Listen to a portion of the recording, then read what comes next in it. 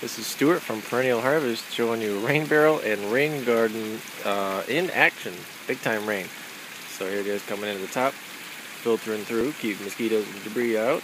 And then overflow hose, which is buried under the mulch, filling up that in big time. Also got the garden hose on and feeding the back of it, going right to the ironweed. We got cattails at the very back. And we got the yellow, that's the hibiscus, rose mallow, there's boneset, turtlehead, queen of the prairie, and then bayberry and chokeberry, and then even some cranberry over there.